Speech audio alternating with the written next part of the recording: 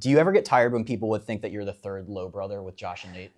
Honestly, at this point, it's just fun. You know, it's gotten to a point now where everybody has kind of emerged onto the big league scene. You know, Nate's won a World Series, a Silver Slugger, and a Gold Glove, I believe. Mm-hmm. So he's kind of put himself out there in his own right. You know, Josh goes out and has a phenomenal year last year. You know, I've done my stuff, and you know, at this point now, it's if you were able to physically mess that up and truly believe that we're all related, we just run with it at this point because you know it's really you're really trying at that point. I would go along with it. Did you see the tweet last year where it was like it was you three together? It was like Shorty got Lowe, Lowe, Lowe.